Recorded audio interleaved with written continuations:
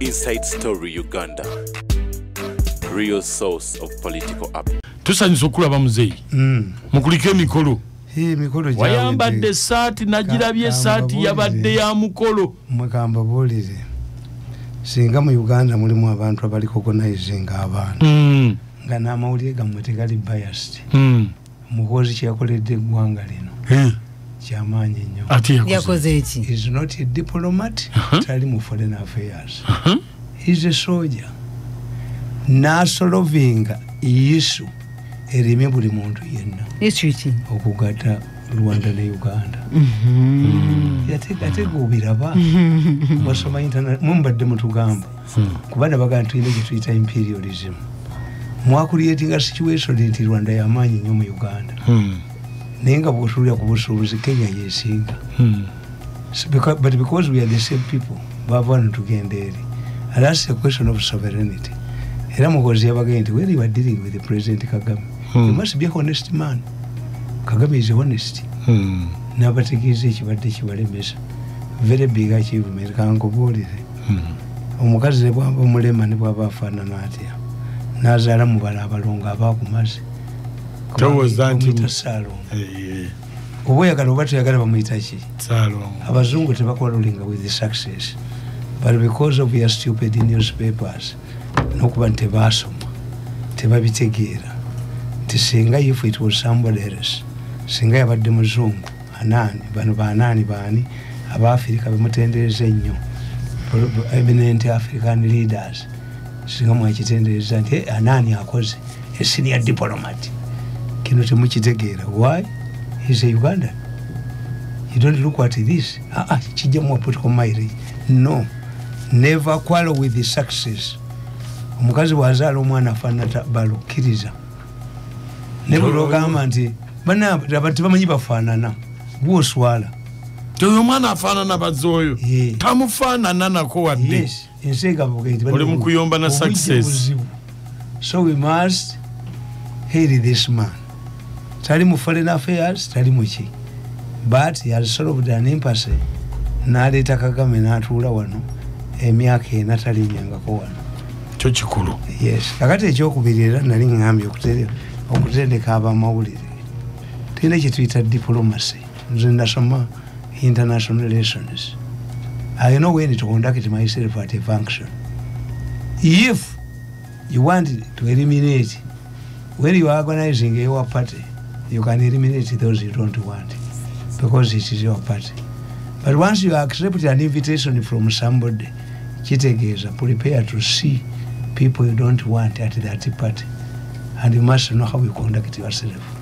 Kubanga amaso gonaga bakutunuli. Togenda yo. Bwogenda yo kitegeero ojja kukola ki? Era ffe bwe twali tusoma diplomacy baatugamba nti omusajja yatendeka kapayi bulungi nnyo ng'ewerekera abagenyi n'ebatuuza mu bifo neekola ki naye mwalimu omusajja omugezi alinga Mirundi yajja n'emmese kasasula emmese wali obutegeevu bwa kapa ne buggwawo kulya. Do you believe that the delegations of Russia and Ukraine, when they meet, did they exchange blows? Have you ever seen the Ukrainian delegation shouting obscenities to the Russian delegation that have reduced their country to medieval ages? The guiding word is peace talks. This is the guiding word, peace talks. Therefore, Katinganzo omusajja yasoma diplomacy, yasoma international relations. I know how to conduct myself. If you don't want to meet, once you don't want to meet people you don't like, organize your party. If you want to meet, don't want to meet people, don't come. Kubanga wadenga bakwadde invitation, just stay home. Ne bwe tuba tusoma how to work for leaders. When you are given a job, go and search how do such a people behave. Gundi Muswati bamutwala nga myaka 15 nasomera mu ssomero mwe batendekera bakabaka ndi mutiisa yagenda ne bamutwala.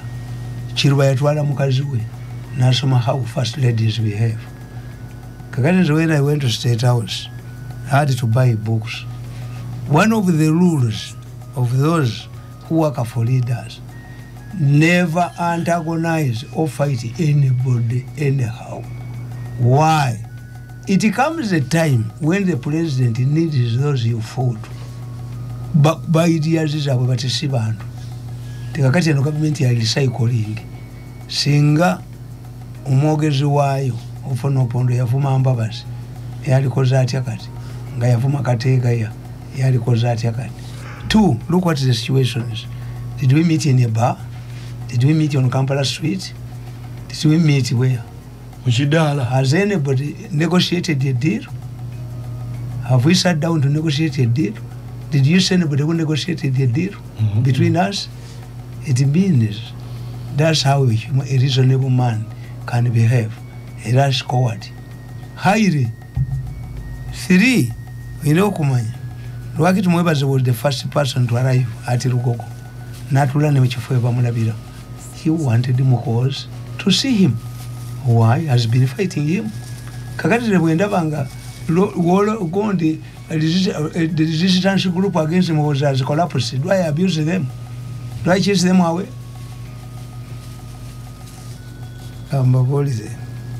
Mandela bamu banyabanyeza mukomera. Yakeranga kwasa lwazi. N'amaaso ge nga takakyavaamu mazika was affected. But as Mandela was released and getting out of prison, yali tasibye bugwa bwangatto. One of the prison wardens who had tormented him for 27 years bent down n'asiba obugwa bw'engatto. That was the beginning of a new South Africa. Oli yalirowooza nti agenda musamba. Yali muzungu mudugavu. Muzungu. Yakakana wansi n'asiba obugwa bw'engatto za Mandela. South Africa. Gundi yagamba Kivengere yawandika ekitabo kye nga ayogera ku bikolobero bya Amin. But Kivengere concluded, yet I love Amin. Sentamu ye yagamba sirijja mu kukola eno okutuusa nga Mugabe afudde. Kyamumisa obwa kibiso. Religious leader walana. Religious leader walana.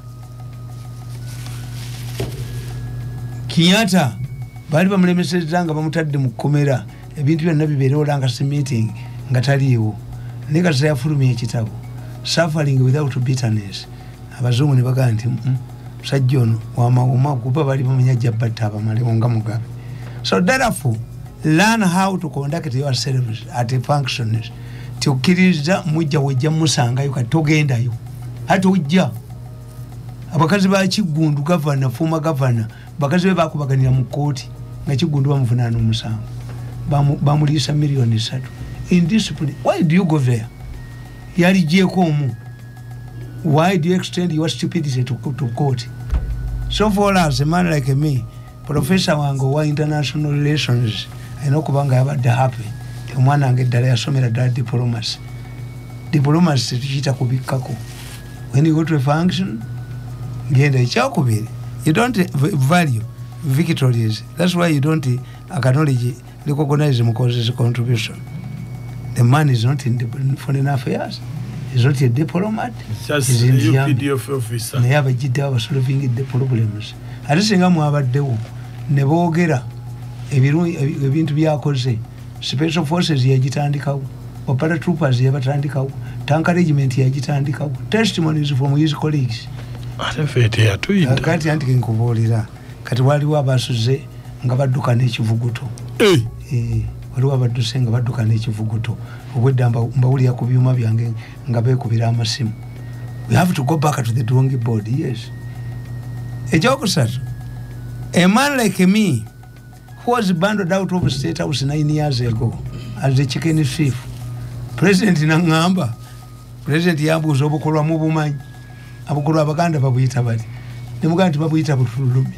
Nangamba naye omanyi nti bwe bwesinga ku musota omunene bugulya tie kati obukolwa bukulidde. But a huge snake whom the president thought that had been swallowed by obukolwa went back to set out on the invitation of the president himself and the first lady, because this was the invitation card.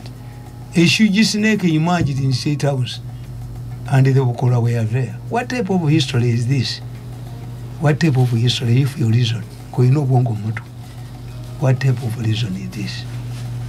Kakati nze munange abantu bamusi banukula kubanga oyinza okulanga omusajja ye kyalina mu nsi gy'akyala mu kyoloni mu toilet mu kabini kati gwe akyala mu kabini nga gyesinga onooyomba nabbi.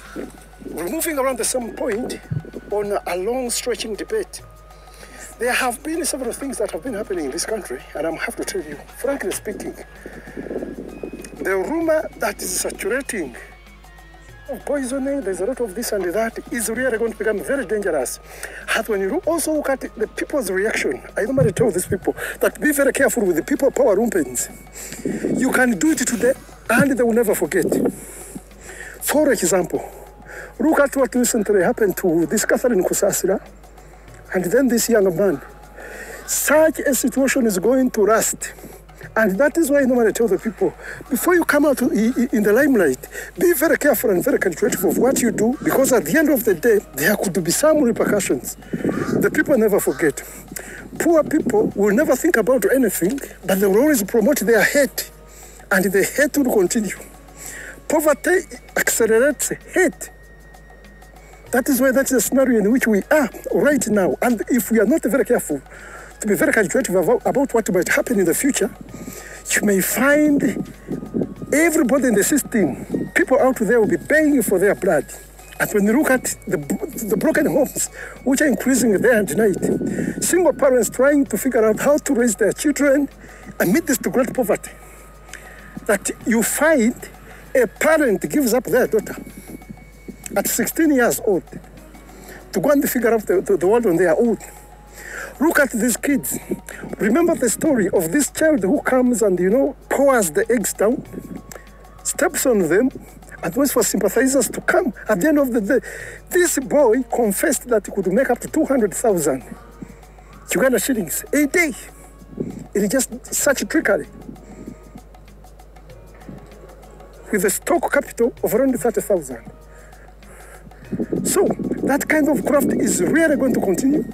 And as politics that continues to cross the main entrance for everyone to participate justly, this is where we are going. So now when you try to calculate where we are going from here, what do you think really is going to happen? Look at the battle for succession. His Excellency is healthy, but nobody is a god. Everybody must die. We are born to die, which means at the end of the day, he can choose to depart or he can die within. What is the succession plan available? That should be a very key question. My brother, before you go into this hassle, you should always calculate what exactly is going to happen. What exactly are people looking at? And what is the mindset of the gross population? Because at the end of the day, this is what the real fire is going to start. And it can burn the entire country. It can burn the entire society. It can even graduate into genocide, which can come into ethnic cleansing. So we should have to be very careful. At least the President himself has been very calculative to make sure that there are several things that don't happen in this country. He contained every aspect of ethnicity. But as his family grew, started intermarrying and bringing more people who were not educated about tribalism. That is why everybody is complaining. That why is it people from one side occupying the major positions and those from other sides that occupy major positions are left with no power? So these are the things we must be thinking about at all times. So that is my view. And I'm only requesting you that whatever the factors that are going to happen in between today, then, and tomorrow, you should be very calculative and very careful to know what exactly you're going to take over. The battle for presidency starts, but it's normally a covert operation. By the time it comes out, for the people to feel it, to smell it, and even touch it, it must have matured because nobody needs to see it germinating. After all, the adversaries will never see it germinate. So that is the same problem in which we are. Yes, thank you. That is a very important aspect. And I really respect that perspective because actually, it is a fact. That is what I'm telling you.